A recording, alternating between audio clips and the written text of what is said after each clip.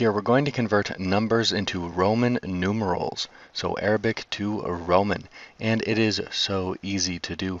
Just equals Roman, and there's only one required argument, the number. Then hit enter, and you get your Roman numerals. It is that easy. Equals Roman and the number to convert. So there is no more memorization required. And down here we have a very interesting section for alternate versions. So let's say that we want to convert 999 or any number, but the larger and more complex, the more interesting this becomes. So equals Roman and our number, and the second argument is form. So when I hit comma, we can see there are four options: classic, simplified, and more concise, and more concise. So let's go with the very classic one, which is the default option. 0, close it up, and there we go.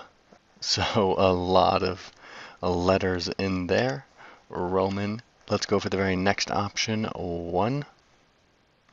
And it has a very helpful description, more concise Roman numeral style. Okay, close it up, and it's different. I don't actually know what's going on with all of these styles, but let's see if they say anything different for number 2. More concise Roman numeral style. And it gets even smaller. And for number 3, even smaller. And number 4, we might get a different description there, simplified. Oh, simplified Roman numeral style. Okay. There we go. So let's just be happy that we don't do everything in Roman numerals today. And now that we have Roman numerals, let's convert it back to regular numbers or Arabic. And equals Arabic is the function for that only one argument. So the number, enter, and there we go.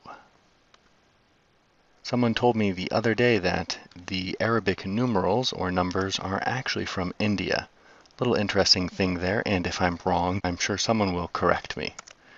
Always happy to learn something new. So it's very nice that we can use 999 for all of them instead of all of the different variations. Either way, that's all there is to it. Roman to get Roman numerals, and Arabic to switch it back.